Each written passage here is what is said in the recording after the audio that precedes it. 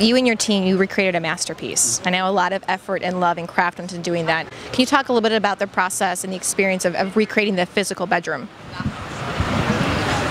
Yeah, it seems insane now to say this, but to recreate someone like Van Gogh, one of the foremost artists of all time, you've got to be completely insane to even attempt that. And we knew the most important touch point of this exhibit, or I'm sorry, the bedroom, was these 90 lucky people that get to stay in it.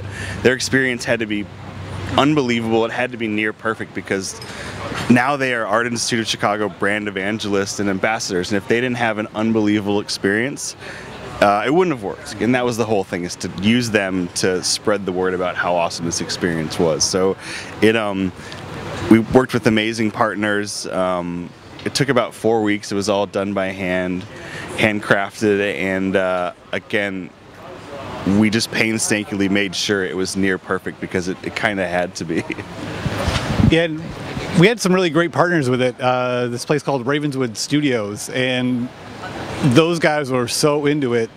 You know, there was a story about one of the craftsman workers there, and he was painting the floor, and he was holding up a book with the bedroom painting in it, and he was painting the floor while he looked at the book, and just to make sure that everything was exactly like the painting.